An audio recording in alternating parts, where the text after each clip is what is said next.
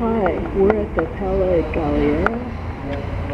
I just came out of the Jeanne Lanvin show, the incredible exhibit, and this is another part of the palace where there's a garden. It's raining, and we'll take a little walk in the garden, short one. I didn't want the camera to get wet. Hold on while I get out my umbrella. That show was amazing. The clothes dated from the 1900s to 1940s. And things from the 20s and 30s were really quite something. Very lavish.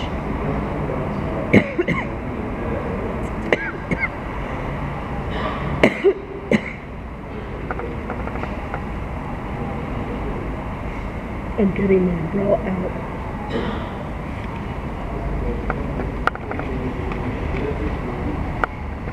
Here we go.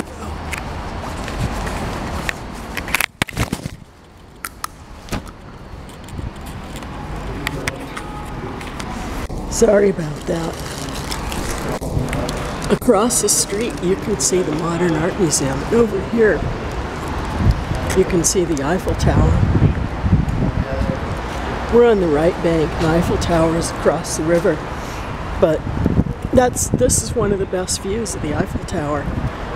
I recommend it. I recommend coming over here.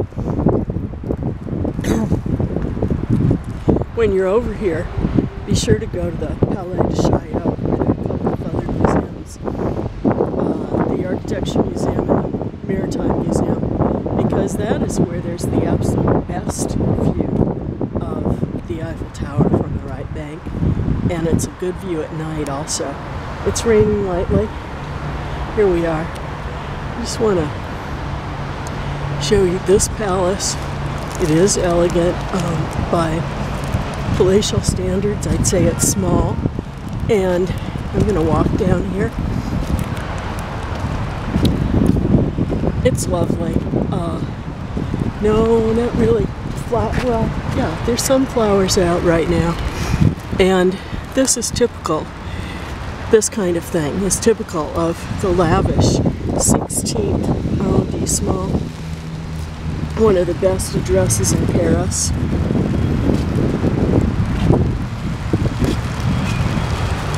And of course, these are two different modern art museums.